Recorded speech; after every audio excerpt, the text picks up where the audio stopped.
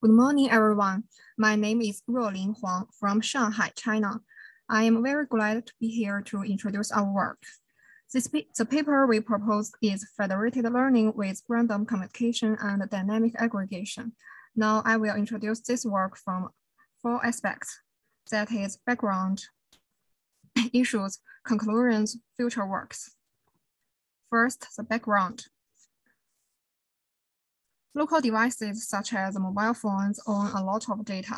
However, due to data privacy and deviceability, it is impractical to conduct centralized training at a central server by gathering all the data from clients. To address these problems, federated learning is proposed. Federated learning allows clients to train a joint global model collaboratively while keeping data locally. In this way, federated learning has the advantage of data confidential, distributed storing, and computing. Second, the issues. A typical federated learning system consists of 2 stages connected by communication. The first, clients train local models with their local private data sets independently, and 2, server aggregates the local models into a joint global model. Since communication and aggregation are 2 primary performance bottlenecks of federated learning, interest in these 2 areas has increased. In this paper, we designed a new federated learning algorithm named FedRAD. Random communication and dynamic aggregation methods are proposed for FedRAD. By using the combination of fixed communication interval and constrained variable intervals, random communication method enables federated learning system try various intervals in a single task so that we hope it can improve model accuracy.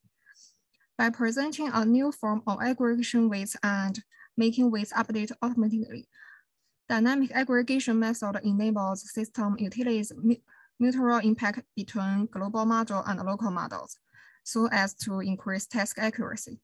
In addition, dynamic aggregation method not only puts additional but a little computational burden on powerful server instead of resource-constrained clients, but also can apply it to modern convolutional neural networks.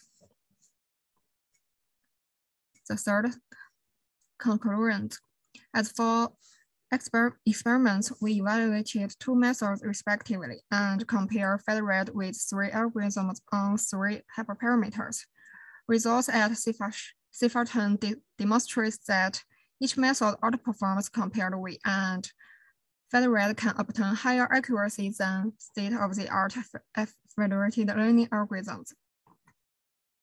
First, as for task and dataset, our training task is image classification on CIFAR10. We separated the smaller data sets of various sizes from the training set and further use data augment method to simulate several conditions. And the test images are used for a global test after each round. For different models, we record the test accuracy as the metric to compare model performance. Second, as for baselines, for random communication method, we compared it with typical fixed method. For dynamic aggregation method, we compared it with federated averaging and federated proximity. For FedRAD, we compared it with 3 algorithms, that is, federated averaging, federated proximity, and centralized training. In addition, in order to ensure the accuracy on comparison results, modern convolutional neural network, MobileNet is used as a learning model among all comparison algorithms. The last, as for results, for communication method, since federated averaging and federated proximity both communicate as fixed schematic, here we compared proposed random method with typical fixed method.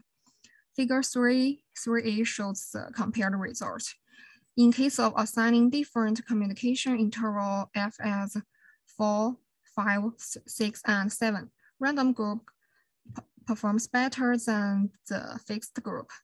which demonstrates the availability of proposed method.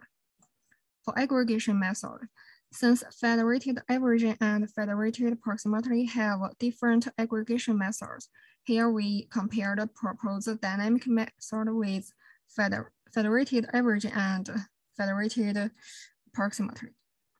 Figure 3b shows the compared results. It could be seen that weighted aggregation shows a little better performance than federated averaging, but it could not reach the height of federated approximately. And dynamic aggregation method shows more flexible and efficient ability than others, which demonstrates the availability of proposed method. The last for FedRAD we proposed. We compared it with 3 algorithms, that is federated averaging, federated approximately, and centralized training, over 3 hyperparameters, that is data size and client amount and total iteration, as shown in figure 4 A, B, C respectively. Results show that FedRAD obtains higher accuracy than federated averaging and federated approximately under each condition we set. To sum up, each method we propose outperforms typical or state-of-the-art methods. FedRAD consists of 2 methods obtain higher task accuracy compared with federated averaging and federated approximately, and achieves similar performance with centralized training. The last future works. For communication, we will try to reform communication scheme to a gradual way with introducing incremental learning, since incremental learning has the advantage of promoting the connection of old and new tasks. Federated learning system with incremental learning can face the problem of unbalanced data distribution. And for aggregation, we will devote to design an element-wise method used for modern complex convolutional neural networks that registering neurons before aggregating, so as to improve model performance. Thus, we will devote to design a more effective and flexible federated learning algorithm than popular algorithms. That's all. Thanks for your listening.